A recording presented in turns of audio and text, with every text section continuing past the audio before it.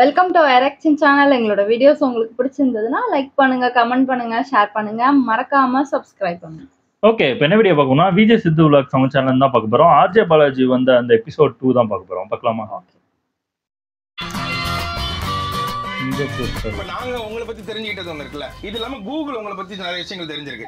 இப்போ நம்ம கூகுள்ல போய் ஆர்ஜே பாலாஜி அப்படின்னு டைப் பண்ணி நம்ம பின்னாடி ஏதாவது ஒரு எழுத்து போட்டாலே ஒரு மேட்டர் வருது. இப்போ ஆர்ஜே பாலாஜி ஏ ஏன் டைப் பண்ணு கூகுள், சும்மா உங்களுக்காக ஆர்ஜே பாலாஜி ஏ அப்படின்னு போட்டா என்ன ஏன் போட்டா என்ன நெட் ஆன் பண்ணல ஏஜின்னு வருது. இப்போ இதுக்கு நீங்க பதில் சொல்லணும். அதாவது என்னன்னா இதை வந்து மக்கள் நிறைய பி போடுவோம். ஆர்ஜே பாலாஜி ஃபோன் நம்பர் இதெல்லாம் பி தேடுவாங்க. பின்ன 9786800983 இன்னொரு சொல்லுங்க. நான் கோயம்புத்தூர்ல ரேடியோ மிர்ச்சில் இருக்கும்போது வாங்கின நம்பர் 976 அதே நம்பரா? 983 உண்மையில நீங்க தானே எங்க வீட்டுல யூஸ் பண்ணிருந்தேன். இப்போ இது இல்ல, 10 வருஷத்துக்கு முன்னாடி மாத்தி. நீ சும்மா ஃபோன் பண்ணி ஆர்ஜே பாலாஜி இருக்காரான்னு கேட்கலாம். கால் பண்ணி யாரோ எடுக்கிறாங்களா பார்க்கலாம். சேவ் பண்ணிட்டு ஆர்ஜே பாலாஜி அம்மா வாங்கிட்டமா நம்பர். ரொம்ப பெருமையா இருக்கு. எனக்கு அந்த நம்பர் அனுப்பிச்சுடுறா, நானும் வச்சுக்கிறேன். தைரியத்துல தான் கொடுத்துருக்கீங்க. அப்படியா? ஒரு 4-5 மந்த்ஸ் ஒரு வாட்டி ஒரு நம்பர் மாத்திடுவேன். ஏன்னா வேற ஏதாவது பிசினஸ் பண்றீங்களா? அதனால தான் மாட்டிக்கிறேன். கரெக்டா கரெக்ட் மேட் அது இது போடுறேன். RJ Balaji RJ Balaji first Y என்ன ஆக்சுவலா எனக்கு 2 வாட்டி கல்யாணம் ஆச்சு. நான் ஓடி போய் கல்யாணம் பண்ணிக்கிட்டேன். ஸோ அப்போ வந்து வீட்டில் நான் ரொம்ப டிசப்பாயிண்ட் ஆகிட்டேன். ஸோ நேரில் அப்புறம் கூப்பிட்டு, அதாவது நாங்கள் கல்யாணம் பண்ண அன்னைக்கே வந்து இந்த முனி படம் இருந்ததுல, அது ஷூட்டிங் எடுத்த கோயிலில் தான் கல்யாணம் பண்ணோம். ஏன்னா மற்ற எந்த கோயில் அது செட் இல்லையா? செட்டு தான் கோயில நினைச்சு கல்யாணம் பண்ணிட்டாரு. என்ன தெரியாது. அப்புறம் கல்யாணம் முடிஞ்ச பிறகு தான் தெரியுது ரெண்டாவது கல்யாணம் பண்ணிக்கலாம். ஃபர்ஸ்ட் கல்யாணம் சரியா பண்ணல. நாங்க இல்ல மக்கள் என்ன அதுக்கு தானே மக்களுக்கு தானே பதில் சொல்றேன். ஐயா இது வேலைக்கு ஆகாது. இல்ல தேவையில்லை. இல்ல ஃபர்ஸ்ட் மேரேஜ் வந்து ஃபர்ஸ்ட் மேரேஜ் முடிஞ்சு செகண்ட் மேரேஜ் பண்ணிக்கிட்டேன். அவங்களே ரெண்டாவது. ஆமா, ரெண்டாவது வாட்டி. என்னன்னு மக்கள் ஆசைப்படுறாங்கல்ல, அவங்களுக்காவது ரெண்டாவது நீ பார்க்கணும்னு ஒரு மாதிரி தோணும்ல. அதாவது நான் வந்து இந்த ஷோ முடிஞ்சதுக்கு அப்புறம் என் படம் ரிலீஸ்க்கு ஏன்டா வந்தேன்னு யோசிக்காம ஜெயிலையும் போய் அது இல்ல சரி அது சொல்லுங்க. உண்மையில அது யாரோ சர்ச் பண்ணிருக்காங்க. ஓடி போய் கல்யாணம் பண்ணிட்டேன். வீட்டுல பயங்கர நல்ல நாள் எல்லாம் பார்க்க மாட்டீங்களான்னு சொல்லி ஒரு 10 நாள் கழிச்சு திருப்பி ஒரு வாட்டி கோயில்ல வந்து அதே மனைவிக்கு 2வது வாட்டி தாலி கட்டினேன். கல்யாணம் ஒரு 17 வருஷம். எந்த வயசுல இப்படி ஓடி போனீங்க? 21 வயசுல. ஆர்ஜே ஆகல. ஆஃபர் லெட்டர் கையில வாங்கினேன். ஆர்ஜேக்கு தான். ஆனா வந்து ஆபீஸ் பார்த்ததுல ஸ்டுடியோ எல்லாம் பார்த்ததில்ல. சோ ஒரு 9,500 ரூபாய் எனக்கு சம்பளம். அது வரைக்கும் யங் ஸ்டூடெண்ட், பிஜி படிச்சிருந்தேன், ஹாஸ்டல்ல இருக்கேன். திடீர்னு ஓடி போய் கல்யாணம் பண்ணா அன்னைக்கு எங்க அப்பாவும் ஓடி போயிட்டாரு. அப்படியா? ஆமா. ஏன்னா வந்து அவர் என்ன நினைச்சாருன்னா பிஜி முடிச்சுட்டு வீட்டை பாத்துப்பேன் அப்படின்னு நினைச்சப்போ அன்னைக்கு நான் கல்யாணம் பண்ணிட்டேன்னு ஃபோன் பண்ணி சொன்னேன். அப்போ அவங்களுக்கு என்ன ஆயிடுச்சுன்னா, இப்போ இவன் இப்போ கல்யாணம் பண்ணானா இந்த வரப்போற பொண்ணையும் சேர்த்து நம்ம தான் பாத்துக்கணும், இது வேலைக்கு ஆகாதுன்ற மாதிரி அவர் எப்படியும் போற ஒரு ஐடியால இருந்தாரு. அப்போ போயிட்டாரு. அப்போ என்ன ஆயிடுச்சுன்னா, ஒரு காலேஜ் பையன் 9,000 ரூபாய் சம்பளம் அப்படின்னு இல்லாம இப்போ கல்யாணம் ஆயிடுச்சு. என் ஒய்ஃபோட நான் 9,000 இருக்கணும். அம்மா, 3 தங்கச்சி, தம்பி, தாத்தா சென்னையில வந்து அந்த காசுல அவங்களுக்கு அனுப்புறோம். ஸோ கொஞ்சம் டஃபா இருந்தது. பட் ஆனா அதான் கடவுள் கொஞ்சம் கைண்டா இருந்தாரு. So first wife, second wife 2 பேரும் ஒரே ஒய்ஃப். அவ்வளோதான். சூப்பர். இப்போ நீங்க ஏதாவது ஒருத்தப்பெல்லாம் நாளைக்கு எப்படியும் ஓடி கல்யாணம் பண்ணணும் ஒரு ஐடியாவில் இருக்கானு உங்களோட எக்ஸ்பீரியன்ஸ்ல அதை வந்து வேணாண்டா தம்பி அப்படின்னு சொல்லுவீங்களா, இல்ல கான்ஃபிடண்டா பண்றா பாத்துக்கலாம் அப்படின்னு சொல்லி? எனக்கு அதுல உடன்பாடு இல்லை. நான் பண்ணதே தப்பு தான். பண்ணிருக்கூடாதுன்னா அது அம்மா அப்பா வந்து, குறிப்பா என் ஒய்ஃபோட அம்மா அப்பாலாம் வந்து பயங்கர ஆசையா இன்னி வரைக்கும் அவங்களுக்கு என்ன ரொம்ப பிடிக்கும். அதாவது கல்யாணம் பண்ணுறதுக்கு முன்னாடி வந்து என் ஒய்ஃப்லாம் என்ன சொல்லுவாங்க, எங்க அப்பா எவ்வளவு எப்படி தெரியுமா அவனெல்லாம் பார்த்தாருன்னா அப்படின்னு. கல்யாணத்துக்கு அப்புறம் தான் தெரியுது அவங்க அப்பா ஒரு கை குழந்தை, அவர் கோபமாவே பேச தெரியாது, இவரை போய் பார்த்து பயந்தோமே அப்படின்ற மாதிரி. பட் இப்போ வரைக்கும் அவருக்கு என்ன ரொம்ப பிடிக்கும். பட் ஆனா அவருக்கு மனசுலயோ இல்ல அவங்க அம்மா மனசுலயோ சரி நம்ம நினைச்ச ஒரு கல்யாணத்தை பண்ண முடியும் பொண்ணுக்கு இருக்கும். ஸோ அதனால நான் அதை ரெக்கமெண்ட் பண்ண மாட்டேன். ஓகே. எனக்கு தெரிஞ்ச என் கூட வேலை பண்ண ஒருத்தர் வந்து எனக்கு 21 வயசுல ஆச்சு. அவர் 40 இயர்ஸ்ல கல்யாணம் பண்ணிட்டாரு. ஏன்னா ஆல்மோஸ்ட் ஒரு 11 இயர்ஸ் வீட்டுல வந்து போராடி 2 பேரும் ஒத்துக்க வச்சு அப்புறம் கல்யாணம் பண்ணாங்க. ஸோ எனக்கு அது ரொம்ப இன்ஸ்பைரிங்கா இருந்துச்சு. ஸோ 2 வீட்லயும் ஒத்துக்கிட்டு பண்ணாங்கன்னா ரொம்ப ஹாப்பி. சூப்பர். இத பார்த்து யாரும் நீங்க சொல்லுவீங்க 10 செகண்ட்ல, ஐயோ பாவம் அவரே கன்ஃபியூஸ் ஆயிட்டாரம்மா. சும்மா ஆர்ஜே பாலாஜி சிஎஸ்கே சொல்லுங்க. உங்களுக்கும் சிஎஸ்கேக்கு எவ்வளவு கனெக்ட்னா? ஏன்னா நீங்க நாங்க டிவில பார்த்து கனெக்ட் ஆகி எமோட் ஆகிறது வேற, நீங்க அங்க லைவ்ல பார்த்திருப்பீங்க. அங்க மக்களோட ஆரவாரம் அதோட பார்க்கும்போது எப்படி? எனக்கு கிரிக்கெட் ரொம்ப பிடிக்கும். பேசுறதுக்கு வந்து கிரிக்கெட்டை தவிர மற்றது எல்லாம் பேசலாம் அப்படின்ற ஒரு லைசன்ஸ் இருந்தது. அதான் இது நீங்க மற்றதெல்லாம் பேசினா எங்களுக்கு பர்ஃபெக்ட்லி ஃபைன்னு சொன்னனால தான் அந்த வேலைக்கு போனேன். கிரிக்கெட் பேசுறதுக்கு போல. ஏன்னா என்ன அதுக்கு அவங்க கூப்பிடல. கிரிக்கெட் ரொம்ப பிடிக்கும், சிஎஸ்கேவும் ரொம்ப பிடிக்கும். பட் ஆனா எனக்கு ரொம்ப நாளா ஒரு வருத்தம் இருந்தே இருக்கு. அது நிறைய வாட்டி நான் எக்ஸ்பிரஸும் பண்ணியிருக்கேன். மத்த டீம்லலாம் கூட தமிழ் பிளேயர்ஸ் இருக்காங்க. இப்ப சிஎஸ்கேவும் குஜராத்தும் விளையாடுது. அந்த சாய் சுதர்ஷன் வந்து 65 ரன் அடிச்சு குஜராத்துக்கு ஜெயிச்சு கொடுக்குறாரு. இப்ப நம்ம சிஎஸ்கேக்கு சப்போர்ட் பண்ணுவோமா? குஜராத் சிஎஸ்கேக்கு தான் பண்ணுவோம். அந்த டீம்ல கூட வருஷத்துக்கு வருஷம் 2-3 தமிழ்காரங்க நம்ம டீம்ல இருந்ததே கிடையாது. சோ எனக்கு என்னதான் பிடிக்கும்னாலும் சிஎஸ்கே அப்படின்னா ஃபர்ஸ்ட் எனக்கு தோன்றது ஒரே ஒரு தமிழ் பிளேயர் எடுத்து அவரை வந்து இப்ப தோனி ரிட்டையர் ஆயிட்டாருன்னு வச்சுக்கோங்க, நம்மளுக்கு யார் ஐகான் கேட்டா ருத்ராஜ் கேக்வாடுன்றாங்க, ரச்சன் எல்லாம் ஓகே நல்லதான் எனக்கு பிடிக்கும் அவங்களும். பட் ஒரு தமிழ் பிளேயர் இருந்து அவங்கள அடுத்த ஜெனரேஷனுக்கு ஒரு ஸ்டாரா உருவாக்கலாமே, அந்த ஒரு ஏக்கருக்கு ப்ராப்ளி வர வருஷத்துலயாவது நடக்கட்டும். உங்களோட இது பார்க்கும்போது இது நம்ம உட்காந்து ஒண்ணு பேசுவோம்ல ஃப்ரெண்ட்ஸா பேசும்போது அது மாதிரி அது வந்து என்னன்னா கிரிக்கெட் வந்து நார்மலா நாங்க சேனல் ஆரம்பிக்கும் போது ஒரே ஒரு ஆள் ஆம்பளை வீட்டுல ரிமோட்டை வச்சு மேட்ச் பார்ப்போம். அது இல்லாம அந்த வீட்டுல இருக்கிற 4 பேர் பாக்கிறதுக்கு என்டர்டைன்மெண்ட்டும் உள்ள எடுத்துட்டு வரலாம் அவங்க டிசைட் பண்ணாங்க சேனலா. சோ அப்ப எனக்கு சரி ட்ரை பண்ணி பார்க்கலாம், ரேடியோல இருக்கும்போது நான் ஃபுல் மேட்சுக்கு நான் தனியா கமெண்ட்ரி பண்ணுவேன். சோ அதனால அவங்க கேட்கும் போது ட்ரை பண்ணி பார்க்கலாம் அப்படின்னு எனக்கு வந்து அந்த வேலை ரொம்ப ரொம்ப பிடிச்ச வேலையா மாறிச்சு. இப்ப சினிமால வந்து 5 வருஷத்துல நான் 4 படம் தான் நடிச்சேன். எல்லா படமே ப்ராஃபிட்டபிள் ஓடின படமா இருந்தது. நிறைய படம் பண்ணிருக்கலாம். பட் ஆனா இந்த படம் எல்லாம் பண்ணி அதுல ஃபாஸ்டா காசு சம்பாதிக்கிறது வந்து எனக்கு தேவைப்படாம இருந்தது. காரணம் வந்து எனக்கு கிரிக்கெட் வந்து நல்ல ஒரு வேலையா கொடுத்து அடுத்த 10 வருஷத்துக்கு பண்ணலாம், 15 வருஷத்துக்கு பண்ணலாம். எதுவுமே இல்லைனாலும் அந்த வேலை பண்ணி என் குடும்பத்தை காப்பாற்ற முடியற அளவுக்கு அதுல காசு இருக்கு. சோ நான் அவசரமா படம் பண்ணாம இருக்கிறதுக்கும் டெம்ட் ஆகி தப்பான விஷயங்கள் பண்ணாம, அதாவது விளம்பரத்திலயோ இல்லைன்னா இந்த மாதிரி தேவையில்லாத படங்களையும் நடிக்காம இருக்கிறதுக்கு அந்த வேலை எனக்கு பிடிச்ச வேலையா, எனக்கு இவ்வளவு ரெகக்னிஷன் கொடுக்குற வேலையா இருக்கு. சோ அதை நான் தொடர்ந்து ஒரு 20 வருஷம் பண்ணுவேன். இப்ப நாளைக்கு மூவி பண்ணி நான் எவ்வளவு பெரிய ஸ்டார் ஆனாலும் இதை விட மாட்டீங்க. எனக்கு அது ரொம்ப பிடிச்ச வேலை. நான் இப்போ நான் பாட்காஸ்ட் பண்றேன். சரி, அந்த ஸ்பாட்டிஃபைல வந்து ஒரு 100 பேர் இந்தியால தமிழ்ல எல்லாம் காசு கொடுத்து பாட்காஸ்ட் பண்ணிட்டு இருந்தாங்க. திடீர்னு லாஸ்ட் இயர் வந்து அவங்க வந்து காசு கொடுத்து பாட்காஸ்ட் பண்றதை நிறுத்திட்டாங்க. நிறுத்தினோடனே ஆல்மோஸ்ட் வந்து 99% ஸ்டாப் பண்ணிட்டாங்க. யாரும் பண்றது இல்ல பாட்காஸ்ட், காசு கிடைக்காது. இப்ப எனக்கு அதுல காசுலாம் கிடையாது, ஆனா எனக்கு ரொம்ப பிடிக்கும் நான் பண்ணிட்டு. அதேதான் எனக்கு இந்த வேலையும் கமெண்ட்ரி வேலையும் இப்ப இவ்வளவு பேருக்கு பிடிக்குது, இவ்வளவு லவ் கொடுக்குறேன். நீ சொன்னல வெளில போனா அவ்வளவு லவ் கிடைக்குது, எனக்கு அவ்வளவு லவ் கிடைக்குது. ஒரு நாள் உள்ள இப்போ ஒரு ஃபைனலுக்கு போல ஏதோ ஒரு மேட்சுக்கு போலாம், ஏன் நேத்து வரல உரிமையா.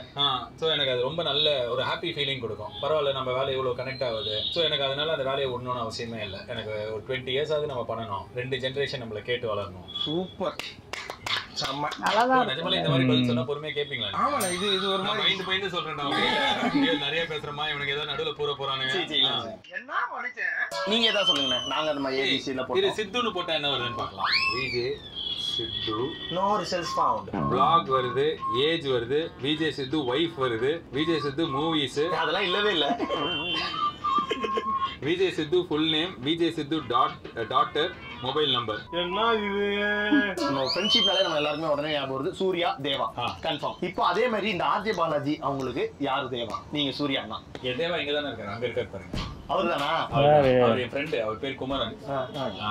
அவர் வந்து என்னோட ஒரு காலேஜ்ல படிச்ச ஒரு ஃப்ரெண்ட். சும்மா வாங்க, மக்கள் பார்க்கணும் ஆசைப்படுறாங்க, போட்டு வாங்கினே. ஒரு மாதிரி பண்பான மனிதர். ஸோ இவர் தான் என்னோட தேவா. என்னோட காலேஜ்ல என் கூட படிச்ச ஒரு ஃப்ரெண்ட் ஒரு பொண்ணு இருக்காங்க. அவங்க வந்து எனக்கு ரொம்ப க்ளோஸ் ஃப்ரெண்ட். அவங்களுக்கு வந்து கல்யாணம் சென்னையில, நான் கோயம்புத்தூர்ல அப்ப படிச்சுட்டு இருந்தேன், வேலையில இருந்தேன். அப்ப கல்யாணத்துக்காக சென்னை வரேன். அவங்க கல்யாணம் பண்ணிக்க போற பையன் வந்து எனக்கு அவங்க ஸ்கூல் மேட், எனக்கு தெரியாது அவரை. ஸோ பேச்சுலர்ஸ் பார்ட்டி அப்படின்னு கூப்பிட்டாங்க. அவனே எனக்கு தெரியாது, அவன் பேச்சுலர்ஸ் பார்ட்டி என்னன்னு சொல்லிட்டு போனா அங்க வந்து ஒரு 7 பேர் வந்து இவர் மாதிரி இன்னும் ஒரு 6 பேர் 2 ஃபுல் ஆந்திரா மீல்ஸ் வந்து சாப்பிடணும். எனக்கு வந்து இவனுங்கெல்லாம் கசினு பாவம். ஏன்னா இவங்கெல்லாம் வந்து அந்த பையனோட கசினு. இவங்க வீட்டுல போயிட்டு அந்த பொண்ணு என்ன அப்படிலாம் நினைச்சிருந்தேன். ஹாய் குமரன் அப்படிலாம் சொல்லிட்டு போயிட்டான். நானும் பார்த்துட்டு போயிட்டேன். இதுல இருந்து ஒரு 4-5 மாசத்துல என் தங்கச்சிக்கு வந்து சென்னையில கல்யாணம். கோயம்புத்தூர்ல வீட்டுல வந்து எல்லாரும் அங்க இருக்காங்க. நான் சென்னைக்கு வந்து தங்கச்சி கல்யாணத்துக்காக எல்லாரையும் கூப்பிட்டு வந்துட்டேன். வந்த இடத்துல எங்க தாத்தாக்கு வந்து ரொம்ப சீரியஸ் ஆயிடுச்சு உடம்பு. அப்போ ஒரு 93 years. தாத்தா ஹாஸ்பிட்டல் இருக்காரு, கல்யாண வேலை பண்ணோம். நான் வந்து பிக் எஃப்எம்ல வேலை செய்யறேன். பிளஸ் காசு, அதாவது தங்கச்சி கல்யாணம் அந்த இது எல்லாமே இருந்தது. இப்போ வந்து நைட்டு ஃபுல்லா ஹாஸ்பிட்டல்ல படுத்துட்டு காலையில ஆஃபீஸ் போயிட்டு ஆஃபீஸ் முடிஞ்சானே கல்யாண வேலை இப்படி இருந்தது. இந்த ஹாஸ்பிட்டல் வந்து நெல்சன் மாணிக்கம் ரோட்ல இருந்தது. ஸோ அங்க அட்மிட் பண்ணிட்டு ஒரு நாளைக்கு பைக்ல தூங்கி எழுந்து அவசரமா போயிட்டு இருக்கேன். பார்த்தா இவரை ரோட்ல பார்த்தேன், பைக்ல வந்தாரு. ஒரே வாட்டி தான் முன்னாடி பாத்திருக்கேன், ஒரு வாட்டி 2 வாட்டி கல்யாணத்துல பாத்திருக்கேன், பேச்சுலர்ஸ் பார்ட்டியில பாத்திருக்கேன். என்ன அப்படின்னு கேட்டா நான் இந்த மொத்த சிச்சுவேஷன் சொன்னேன். அப்போ வந்து அப்பதான் ஃபர்ஸ்ட் டைம் வந்து என்ன யாருன்னே தெரியாது அவருக்கு. அவரோட கசினோட ஒய்ஃபோட ஃப்ரெண்டு. செல்லம் நீ ஆஃபீஸ் போச்சலாம், இன்னைக்கு நைட்டு நான் வந்து தாத்தாவோட ஹாஸ்பிட்டல்ல இருக்கேன் அப்படின்னு சொல்லிட்டு அன்னைக்கு என் லைஃப்ல வந்தாரு. இப்போ வரைக்கும் என்னை விட்டு போவே இல்லை. அதான் என் நட்பு. இவர் நிறைய இந்த சூரியவம்சம் சரத்குமார் மாதிரி நிறைய தொழில் பண்ணாரு. ஆனா ரிசல்ட் வந்து ஃபர்ஸ்ட் ஆஃப் சரத்குமார் மாதிரி ஸோ அந்த மாதிரி ஆனதுனால ஒரு பாயிண்ட்ல வந்து கல்யாணமும் லேட்டா பண்ணாருன்னா வீட்டுல பார்க்கும்போதெல்லாம் இல்ல நான் இந்த தொழில் பண்ணிட்டு இதுல பண்றேன் இதுல பண்றேன்னு நிறைய நாள் வந்து கல்யாணம் வேணாம்னு சொல்லி அப்புறம் கல்யாணம் பண்ணாரு. அப்பவும் ஒரு வேலைக்கு போற மாதிரி இருக்கும்போது நான் நிறைய வாட்டி சொல்லியிருக்கேன் நீ என் கூட வந்ததே இல்லை. கடைசியா நான் வந்து சொல்லல, அதாவது கேட்கல, நீ வந்து தொலைஞ்சிரு இங்கதான் இருக்கணும் அதுக்கப்புறம் விட மாட்டேன் அப்படின்னு சொல்லிட்டு இப்போ லாஸ்ட் ஃபியூ இயர்ஸா இவர் தான் என்னோட எல்லாமே. ஏன்னா நான் எப்படி பார்த்துப்பேனோ அதோட ஒரு 200% பயங்கரமா பார்த்துப்பாரு. ஸோ அபிஷியலா வந்து இவர் என்னோட மேனேஜர், ஆனா பர்சனலா என்னோட தேவா. நீங்க கண்டிப்பா 2 வார்த்தை சொல்லி ஆகணும். இவ்வளவு சொல்லியிருக்காரு. சாப்பாடு கம்மி பண்ணிட்டாரு, ஒரு ஃபுல் ஆந்திரா மீல்ஸ் தான் சாப்பிடுறாரு. ஏன்னா அதுலயே போட்டிருக்க 3 பேர் சாப்பிடலாம். சொல்லுங்க உங்க நண்பர் பத்தி 2 வார்த்தை. உங்க சூர்யா பத்தி. I love you. பரவாயில்ல. ஆனா அடுத்துண்ணே இப்போ ஃபுட்டுண்ணே எல்லாருமே கண்டிப்பா ஃபுட்டு தான் பிடிக்கும். சென்னையில நாங்க பயங்கரமா நிறைய இடத்துக்கு போவோம், சும்மா போவோம் எங்கேயாவது சொல்றா பயங்கரமா தப்பா இல்ல அது சாப்பிடுற இடத்துக்குண்ணே. அந்த மாதிரி நீங்க பெரிய பெரிய கடைலாம் இல்ல, ஏதாவது சின்ன கடை. உதாரணத்துக்கு ஏவிஎம் இருக்குல்லண்ணே, நம்ம பழைய ஏவிஎம் வாசல்ல ஒரு ரோட்டு தள்ளுவண்டி கடை ஒன்று இருக்கும். அவன்கிட்ட இந்த இட்லி உண்மையிலேயே செம்ம டேஸ்டா இருக்கும். 3 குருமா கொடுப்பாங்க, சிக்கன் குருமா மட்டன் குருமா, அதெல்லாம் மூளையும் முட்டையும் போட்டு ஒரு ஃப்ரை ஒன்று பண்ணி கொடுப்பாங்க. உங்களுக்கு அதே மாதிரி நீங்க சாப்பிட்ட ரோட்டுகள்லயே பயங்கரம் இங்க 2 இருக்கு. ஒன்னு வந்து இசபெல்லா ஹாஸ்பிடல் பேக் சைடுல வந்து ஒரு இந்த கடை இருக்கு, அந்த கூல் பார் அந்த மாதிரி இந்த ஒரு பொட்டி கடை மாதிரி. பொட்டி கடையில கொஞ்சம் பெரிய கடை. அந்த கடையில வந்து பழரசம் செமையா இருக்கும், நெல்லை பழரசம். ஓகே, அது நான் ஸ்கூல் படிக்கும்போது 9th படிக்கும்போது அங்க போய் குடிப்பேன். இப்போ வரைக்கும் நான் வந்து அதை குடிக்கிறதுக்காகவே சில நேரத்துல அங்க போயிட்டு நிறுத்தி குடிப்பேன். நீங்க பழரசம் வந்து ஃப்ரூட் மிக்சர்னு சொல்லுவாங்க, அது வந்து எக்ஸ்ட்ரானரியா இருக்கும். அது இப்போ போனாலும் நான் சின்ன வயசுல குடிச்ச அந்த டேஸ்ட் கிடைக்கும். அங்க நான் அடிக்கடி போவேன். 2வது வந்து அந்த ஆரியபுரம்ல இருந்து ஸ்ட்ரைட்டா போயிட்டா மந்தவெளி வந்து ரைட் எடுக்க முடியாது, சாரி ஸ்ட்ரைட்டா போக முடியாது, ரைட் தான் எடுக்கணும், 1 வே. அந்த பஸ் டெர்மினஸ் ரோடு. சோ அது திருமுறை இடத்துல ஒரு சுண்டல் கடை இருக்கும். அதாவது பஸ் இதான் வந்து டெர்மினஸ். இங்க இருந்து நேரா வந்தா இந்த ரைட் தேவநாதன் ரோடுன்னு கட் ஆகும். சோ இந்த கார்னர்ல வந்து ஒரு சுண்டல் கடை இருக்கும். அந்த சுண்டல் கடையில மிளகா பஜ்ஜியில சுண்டல் போட்டு இப்பவும் இருக்கு. அந்த கடையில வந்து சுண்டல் பயங்கரமா இருக்கும். இதே மாதிரி ஒரு சுண்டல் கடை வந்து திருவான்மியூர்ல ஆர்டிஓ ஆபீஸ்ல டெய்லி சாயங்காலம் 4 மணிக்கு ஒருத்தர் கடை போடுவார்.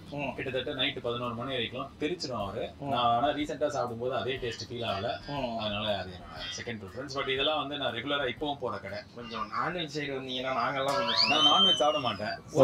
சாப்பிட்டீங்கல்ல, சாப்பிட்டேன். அந்த காலத்திற்கு போவோம். அப்ப எனக்கு வந்து நாயர் மெஸ் ரொம்ப பிடிக்கும். எங்க அது இதுல இருக்கு, ட்ரிப்ளிகேன்ல நாயர் மெஸ்னு. என் ஒய்ஃப்க்கு அந்த இடம் ரொம்ப பிடிக்கும். பிரியாணி தான் என்னோட ஃபேவரட் டிஷ். இப்போ நான் பிரியாணி சாப்பிடுவேன், குஸ்கா சாப்பிடுவேன். சிக்கன் போட்ட பிரியாணிலேயே பீசஸ்லாம் எடுத்துட்டு வெறும் குஸ்கா சாப்பிடுவேன். ஆமா, இப்போ எனக்கு முதல் வாட்டி நான் வந்து ஆஹா இதுதான் தயிர் சாதம் எனக்கு சின்ன வயசுல பிடிக்கும். அதெல்லாம் என்ன சாதம், இதுதான் ஏன் சாதம்ன்ற மாதிரி ஃபீல் பண்ணது பிரியாணி.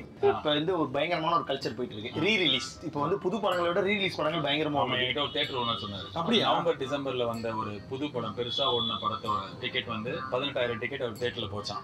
வாரணமாயிரம் டிக்கெட் வந்து 15,000 டிக்கெட் போச்சான். அதாவது புதுசா வந்து பெரிய ஹிட்ன்ற படத்துக்கும் வாரணமாயிரம்க்கும் 3,000 டிக்கெட் தான் டிஃபரன்ஸ். ஆமா, ரீ ரிலீஸ் தான். அதே மாதிரி ஒரு படத்தை ரீ ரிலீஸ் பண்ணோம்னா இப்ப எனக்கு வந்து 2 படம் ரொம்ப ஃபேவரட். பஞ்சதந்திரமும் மங்காத்தாவும் ரீ ரிலீஸ் பண்ணா எனக்கு போய் பார்க்கணும். ஏன்னா நான் பஞ்சதந்திரத்தை நான் தியேட்டர்ல பார்க்கல. பஞ்சதந்திரம் ஏதாவது தியேட்டர்ல வந்தா போய் பார்க்கணும்னு ஆசை. மங்காத்தா ஏன்னா இப்ப நிறைய பேர் சூப்பர் ஸ்டார் படமா இருக்கட்டும், தளபதி அவங்க படமா இருக்கட்டும், இது எல்லாமே ரீ ரிலீஸ் பண்றாங்க. எனக்கு ஒரே நான் ஒரு தலை ஃபேனாவும் இதுவாகவும் எனக்கு கேட்குறது எனக்கு மங்காத்தா படத்தை ரீ ரிலீஸ் பண்ணா நல்லா இருக்கும். உங்களுக்கு அதே மாதிரி ஏதாவது ஒரு படம்? எனக்கு மங்காத்தா ரிலீஸ் பண்ணா நல்லா இருக்கும். இன்னொரு படம் வந்து எனக்கு அது மாதிரி கில்லி பண்ணா எனக்கு அந்த படத்துல இருக்கும் பரபர பிடிக்கும். அதுக்கப்புறம் எனக்கு பர்சனலா வந்து தளபதி வந்து ஆல் டைம் சூப்பர் ஸ்டார் படம். ஸோ அந்த படம் எப்போ ரிலீஸ் பண்ணாலும் நான் போய் பார்ப்பேன். தளபதி தான் என்னோட ஆல் டைம் தமிழ் ஃபேவரட். பார்த்த எல்லா ரஜினி படத்துலயும் அந்த படத்துல தான் எனக்கு செம்மையா இருப்பாரு, பயங்கரமா இருப்பாரு. ஆனா அவர் அம்மா மடியில படுத்து அழும்போதெல்லாம் எனக்கு செம்ம, நானும் அழுவேன். இப்ப பார்த்தாலும் அழுவேன். அப்பா ரஜினி எல்லாம் ஸ்டைல்னு வாங்க, ஆனா அந்த படத்துல பயங்கரமா அவர் எப்படி நடிச்சிருப்பாரு, ஏன் அவர் ஒண்டி ஸ்டைல்னு சொல்றாங்க, அந்த மாதிரி இருக்கும். எனக்கு தளபதி ரொம்ப பிடிக்கும். சின்ன பிள்ளைல இருந்து நம்ம கொண்டு போய் முடியெல்லாம் வெட்டிருப்பாங்க. நீங்க ஏதாவது ஒரு படத்தை பார்த்து இப்ப நான் வந்து பயங்கரமா பண்ணிருக்கேன், அப்படிதான் வெட்டிருக்காரு. இப்போ அவன் சொன்னா கூட இந்த மண்டியை வச்சுட்டு நீ என்னடா சொல்ற, நீ இது என்ன ஸ்டைல் யார் பண்ண தெரியுமா இல்ல, அவர்தான் பண்ண.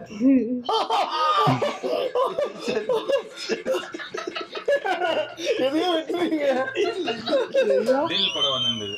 அதுல வந்து போலீஸ் நான் 12th படிச்சுன்னு இருக்கேன். காலையில பப்ளிக் எக்ஸாம் மேக்ஸ் எல்லாம் படிச்சுட்டு மூடிட்டு எக்ஸாம் எழுத போவாங்களா, சலூன்ல போயிட்டு அதே திருவானியூர்ல தான் முடி வெட்டி இன்னைக்கு வந்து, ஏன்னா அதுக்கப்புறம் 2 எக்ஸாம் தான் இருக்கு, எல்லாரையும் சர்ப்ரைஸ் பண்ணலாம்.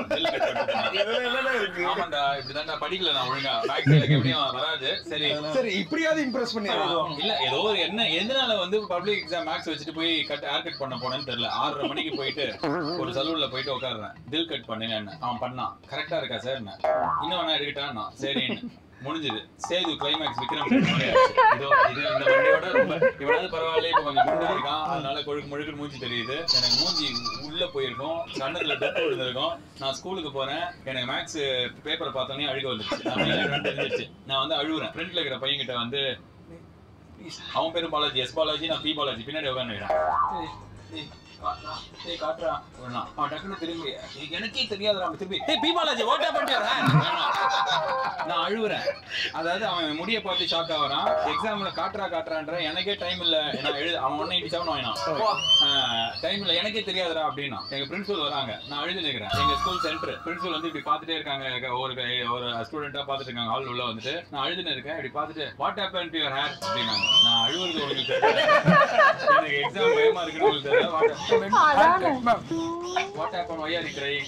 No answer. You have time for haircut and all, but you didn't study. நான் நினைச்சேன் சரி சென்டர், சரி பக்கத்துல இருக்க பையனை பார்த்து நம்ம கொஞ்சம் காட்டுப்பான்னு சொல்லுவாங்கன்னு பார்த்தேன். எதுவுமே யாரும் ஹெல்ப் பண்ணல. அன்னைக்கு எல்லாரையும் மண்டையை பார்த்துட்டு போனானுங்க. 40 மார்க் வாங்கினேன் நான் மேக்ஸ்ல. ஃபெயில்.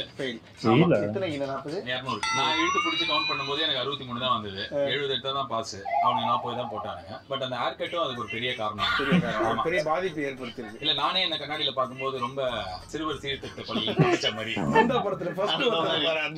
என்னோட most memorable haircut experience. Singapore salon வந்து ரிலீஸ் ஆக போகுது. இந்த வீடியோ பார்த்ததுக்கு அப்புறம் உங்களுக்கு அந்த படம் பார்க்கணும்னு தோணுச்சுன்னா, தோணாதா? கண்டிப்பா நீ போய் படத்தை பாருங்க. ஏன்னா நான் உண்மையிலேயே நீ என்னடா உண்மையிலேயே சொன்னாலதான் பொய்யா சொல்றா? நீ உண்மையை சொல்லாம போய் சொல்லுங்க. சில பேர் படங்கள் மட்டும்தான் நமக்கு பார்க்கணும்னு உள்ளுக்குள்ளேயே தோணும். சில பேர் படங்கள் மட்டும்தான். அது மாதிரி சில பேர் ஜெயிக்கும் போது நம்ம ஜெயிக்கிற மாதிரி தோணும்ல, அதுல ஒரு ஆள் தான் நீங்க. அப்படி இருக்கும்போது இந்த படத்தை நீங்க போய் பாத்தீங்கன்னா, நம்ம வீட்டுல இருந்து ஒருத்தர் நடிச்சிருந்தா எப்படி இருக்கும், அப்படிதான் இருக்கும். என்னைக்குமே ரியாலிட்டில இருந்து ஒண்ணு இருக்காது. இவர் ஒரு 10 பேர் அடிக்கிற மாதிரி இருந்தா அப்ப நமக்கே ஒரு மாதிரி ஃபேக்கா இருக்கிற மாதிரி இருக்கும். அவர் எந்த படத்துலயுமே 10 பேர் அடிச்சது கிடையாது. எந்த படத்துல இருந்தே பார்க்காம ஒரு பொண்ணு உடையான்னு டப்புன்னு கட்டி பிடிச்சி முத்தம் கொடுத்தது கிடையாது அவருக்கு. இன்னும் சொல்ல போனா அவர் படங்கள்ல இருக்கிற எல்கேஜில இருக்கிற பாட்டு கூட, அந்த பாட்டு நாங்க ரிங்டோன்லாம் வச்சுட்டு நம்ம இந்த ஒய்ஃப் கூட சண்டை எல்லாம் போட்டு இருக்கும்போது நம்ம கட் பண்ணி அந்த பாட்டை மட்டும் அமைச்சிருக்கோம். அதெல்லாம் பண்ணிருக்கேன். அதெல்லாம் கட் பண்ணி அமைச்சிருக்கேன். ஹீரோயின் பத்தி 2 வார்த்தை. ஏன்னா ஜென்ரலா எந்த படங்கள் எடுத்தாலும் ஹீரோயினுக்கு வேற ஒரு ட்ராக் இருக்கும், உங்களுக்கு வேற ஒரு ட்ராக் இருக்கும். உங்களுக்கு மயில்சாமி சார் மாதிரி யாராவது ஒருத்தர் உங்க ட்ராக்ல இருந்திருப்பாங்க. கொஞ்ச நேரத்தில் அவர் தான் ஹீரோயினாலும் நமக்கே சந்தேகம் வந்துடும். ஏன்னா அவங்களுக்கு கால்ச்சிட்டு 2 நாள் தான் ஹீரோயினுக்கு. மயில்சாமி 1.5 மாசம் 2 மாசம் இருக்கும். இந்த படத்துல எப்படி? இந்த படத்துல miss Mayilsamy sir. Okay, we miss Mayilsamy sir. இந்த படத்துல வந்து 2 ஹீரோயின். நீங்களா இவ்வளவு ஆசையா கேக்குறீங்கன்றனால உங்களோட ஆசையை பூர்த்தி பண்ணி. இல்ல இது எங்க ஆசை மாதிரி தெரியலையே. இல்ல என் ஆசையும் இல்ல, இது டைரக்டர் அவரோட கதைப்பா. அவரோட ஆசை. சொல்லுங்க. ஒரு ஹீரோயின் வந்து ஆன் சீத்தல். ஓகே, அவங்க வந்து இஷ்குன்னு அப்படிதான் நானும் நினைச்சு பெருமையா நினைச்சிட்டு இருந்தேன். ஆனா எங்க படத்துக்கே ப்ரமோஷனுக்கு அவங்க அவ்வளவு வராது. தேவையில்ல ஒன்னா நீங்க ஒன்னா அதான் நாங்க அதுக்கப்புறம் பின்பற்றி உங்களை பின்தொடர்ந்து வந்து கொண்டிருப்போம். ஆனா நான் வந்து ரொம்ப ஸ்ட்ராங்கா நம்புறது வந்து மந்திரம் வந்து என்டர்டைன்மெண்ட்டுக்கு. நான் ப்ரேயர்ஸ் ரொம்ப நம்புறேன். நான் அதுக்கு முன்னாடி கல்யாணத்துக்கு நான் லவ் பண்ணி கல்யாணம் பண்ணிட்டேன் சொன்னல, நான் வந்து ஒரு கோயிலுக்கு போறேன், ஒரு சர்ச்சுக்கு போறேன். எனக்கு ஃபேவரட் சர்ச் இருக்கு, ஃபேவரட் கோயில் இருக்கு. அது மாதிரி போறேன் அப்படின்னா போய் உட்காந்துருவேன். உட்காந்தா தானாவே கண்ணுல இருந்து தண்ணி வரும். ஏன் வந்ததுன்னு தெரியாது, ஏன் அழுதன்லாம் தெரியாது. நான் போய் கேட்க ஆரம்பிச்சேன். எனக்கு வந்து ஸ்கூலுக்கு ஃபெயில் ஆயிட்டேன்ல, காலேஜ் போனோம், எனக்கு அப்படியே அந்த டோரே ஷட் ஆயிடுச்சு. ஏன்னா நான் எக்ஸாம் எழுதல. திடீர்னு என்னாச்சுன்னு தெரியல. அதுல இருந்து 2 மாசம் எக்ஸாம் எழுதினேன். காலேஜ் சேர்ந்துட்டேன். காலேஜ் படிக்கும்போது என் ஒய்ஃப் வந்து நான் ஃபைனல் இயர்ல லவ் பண்ணேன். வீட்டுல பிரச்சனை வந்துருச்சு. நான் எப்படியாவது இவ்வளவு கல்யாணம் பண்ணிக்கணும் அப்படின்னு 6 மாசத்துல எனக்கு கல்யாணம் ஆயிடுச்சு. 6 மாசத்துல நான் ஆனா கேட்டேன், எனக்கு கிடைச்சது. ஒரு வாட்டி எனக்கு ஏதாவது ஒண்ணு வேணும். நல்லா இருந்துச்சு. அவங்க லைஃப்ல ஏதாவது பயங்கரமா கஷ்டப்பட்டு தான், அதாவது 21 வயசுலயே கல்யாணம் பண்ணிருக்காங்க. அதுவும் இல்லாம வேலையும் இல்லாம, அதான் இல்ல அவர் அதுக்கப்புறம் தான் அப்பாயின்மெண்ட் கிடைச்சிருக்கு. அவங்க அப்பாவும் ஏதோ போயிட்டாரு போல இருக்கு. 3 அக்காவா 3 தங்கச்சி ஏதோ சொன்னாரு. அதான் அவரு பாட்டி அம்மா எத்தனை பேரு இவர்தான் சம்பாதிச்சு போடணும். பரவாயில்ல, லைஃப் அப்படியே மாறிடுச்சு அவருக்கு. நல்லா இருந்துச்சு, வீடியோ சூப்பராவே இருந்துச்சு. ஆனா படம் ரிவ்யூ பார்க்கும்போது நல்லா இல்லைன்னாங்க. நான் படம் பார்க்கல, ஓடிடி வந்தா பார்ப்போம். ஓகே, எங்க வீடியோஸ் உங்களுக்கு பிடிச்சிருந்தா லைக் பண்ணுங்க, ஷேர் பண்ணுங்க, கமெண்ட் பண்ணுங்க, மறக்காம சப்ஸ்கிரைப் பண்ணுங்க. எல்லாருக்கும் பை.